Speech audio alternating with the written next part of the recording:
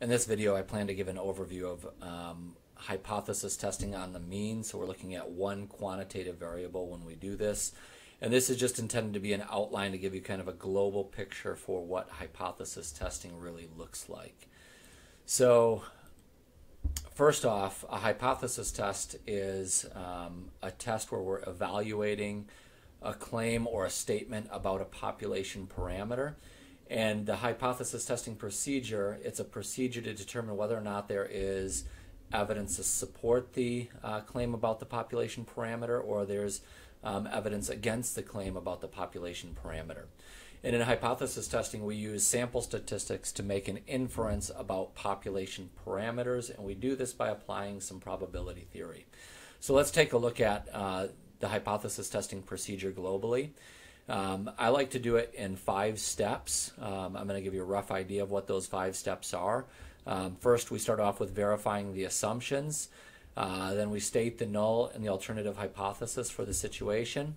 We calculate the test statistic and the p-value.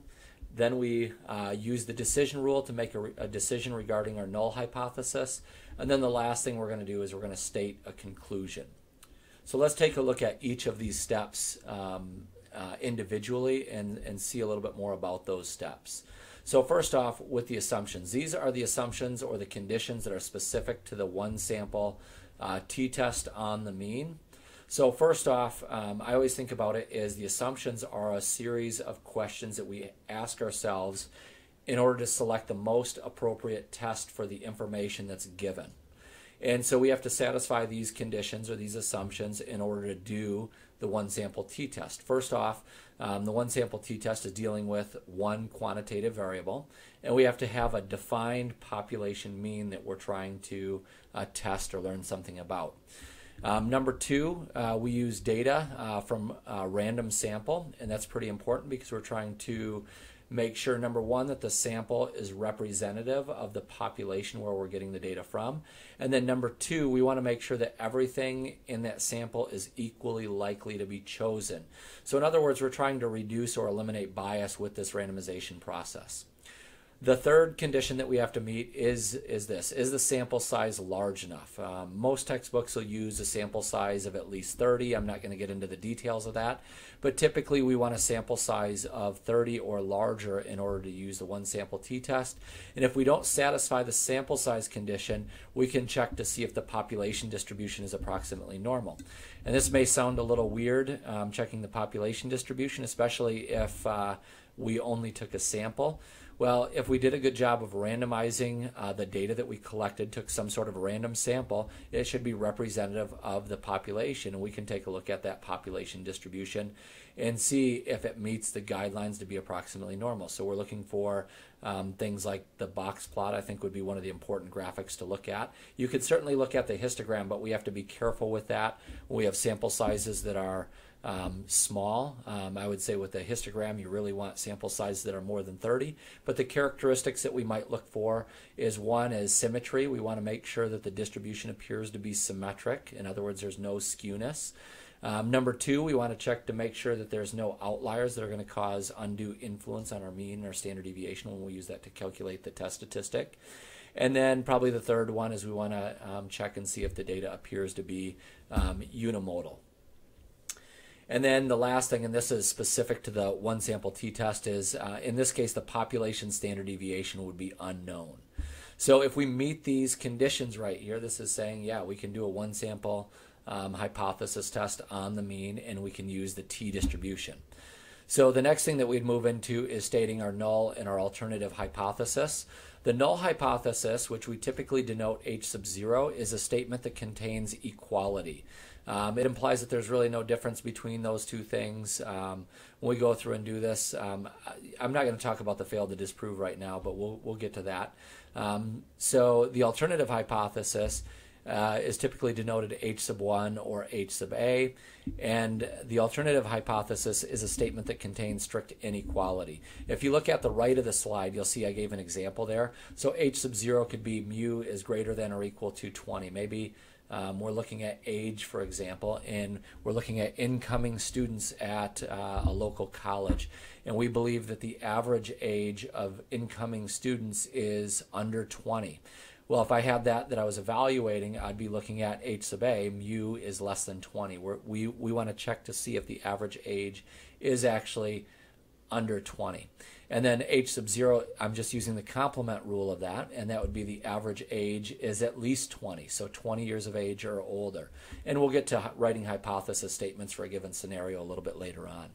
So we'll use that kind of to springboard through some of the other stuff. So in step 3, we have 2 parts, or at least I usually do this in 2 parts. We look at the level of significance, that's our alpha value.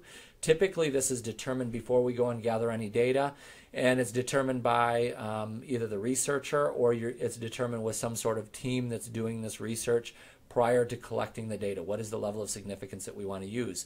And this represents the probability of committing what's called type 1 error, which is a false positive. Again, I'm not going to get into the details about this, but typical alpha values are 0.001, 0.01, 0.05, and 0.10.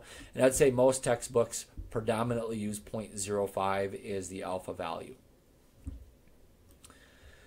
The other part of step 3 is we have to calculate a test statistic and a p-value. In the test statistics, what we're doing is we're comparing a sample value that we got to a hypothesized value for the population parameter that we're taking a look at, and we divide that by basically the variability, which you can kind of see in these 2 equations right there.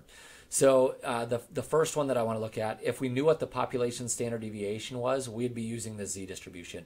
We're not going to be using this in class, or not really focusing on this in class, but I want to make you aware of that. All right. So with the z-distribution, we have to know the population standard deviation, and if you look at this equation, it uses sigma in there. That's not always very relevant for most practices. We might not know what the population standard deviation is. And when we use the z-distribution, we have to use the normal CDF function if you're using a TI-83 or 84 graphing calculator. And with that normal CDF, we have to input our lower bound, our upper bound, and then we're going to be on standard units, so z units, so the mean would be 0 and the standard deviation would be 1. This test statistic is either our lower bound or our upper bound, depending on what our alternative hypothesis is, okay? And then we're going to focus on this if the population standard deviation is unknown. This is when we use the t-distribution, and we'll focus on the t-distribution in class. But to calculate the test statistic, we're comparing our sample mean to our population mean in the numerator. So really, we're looking at how different those things are. And really, the bigger the difference between the sample mean and the population mean, the more evidence we have against our null hypothesis. And the closer those 2 are together, the less evidence we have against our null hypothesis. And then below, we're dividing this by s over the square root of n, which some of you may recall is the standard error. And when we calculate the p-value for this test statistic, we have to use the t-CDF function because we're using the t-distribution. And the inputs for this would be the lower bound, the upper bound, and df stands for the degrees of freedom, which is n minus 1 in our case. So the lower bound or the upper bound, this test statistic will be one of those 2 values right there. And again, that depends on the alternative hypothesis. In step 4, we have to make a decision regarding the null hypothesis, and we do this by comparing the p-value to the alpha value. And we say the general rule that we use, and we'll use this all the time, if our p-value is smaller than our alpha value, then we reject our null hypothesis. Some texts will use if the p-value is less than or equal to the alpha value, then we reject our null hypothesis, but generally that's what we use, okay? And then at the end of this, we're going to have to make a decision and state why we rejected the null hypothesis or why we failed to reject the null hypothesis. And that goes back to comparing the p-value and the alpha value. So below, I'm giving you a picture to kind of show you what the alpha value looks like in the rejection region, and then the fail to reject region with the 1 minus alpha value in there. And I drew this specifically for the example that I gave on the 3rd slide of this PowerPoint, where I said H sub A was mu is less than 20. So again, we'll get into the details of all this when we get into an example. There is another way that we can use the decision rule. It's called the critical value approach, and that's where we compare a test statistic to a t-value that we get based on our alpha value and our degrees of freedom. We're not going to focus on the critical value approach in this class. We're going to focus on the p-value approach, which I have written out in this decision rule for step 4. Once we make our decision regarding our null hypothesis, we're going to state some sort of conclusion. I like using kind of generic canned statements where you just fill in the blanks just to make things a little bit easier. Obviously, it can be a little bit more elaborate than this. But when I write my conclusion in class or in examples, I'm going to say there is or there is not sufficient evidence to support that. The big blank right there that you see after that, I'm going to usually use that to represent H sub A. Typically, our claim about a population parameter is regarding H sub A, not all the time, but we want to state something about that and specific about it. What does H sub A really represent?